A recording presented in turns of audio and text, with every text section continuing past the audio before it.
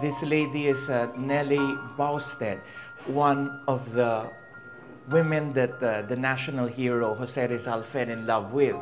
The story happens in February of 1891 when Rizal travels from Madrid to Biarritz upon the invitation of Mr. Eduardo Boustead, who was the father of Nelly.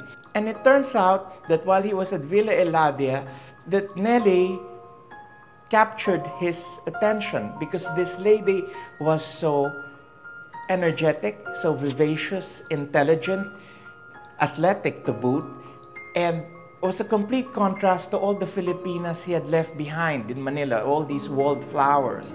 So he began to enjoy her company and realized that he was beginning to like this lady. So Rizal and Nelly spent many wonderful nights in Biarritz, walking and watching the scenes go by, and it was all very romantic, at least upon all the accounts that we've read. And what happens is that over the course of 60 days, it turns out that Nelly already liked Jose Rizal even from 2 years back when they were fencing in Juan Luna's studio with her sister Adelina.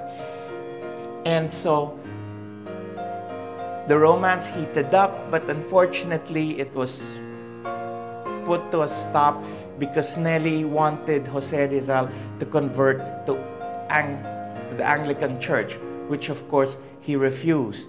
But I think the heavier blow was that her mother, Mrs. Boustead, did not think that Rizal would be able to support her daughter in the style that she was accustomed to. So that was it. But in any case, it was still a very wonderful episode for the national hero.